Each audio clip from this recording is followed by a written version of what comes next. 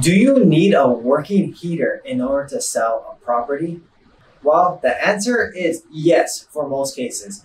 You can sell a property without installing a proper heating source if it's an all cash offer, or if you're selling it with specific as is requirements. But most lenders will require their buyers to have a sufficient heating source that is automatic, that sufficiently heats up the entire dwelling, that is permanently attached with a reliable fuel source. So these are important things to keep in mind if you're looking to sell a home, because think about it. If you don't want to install a working heating source for your place, then that's gonna weed out a lot of people.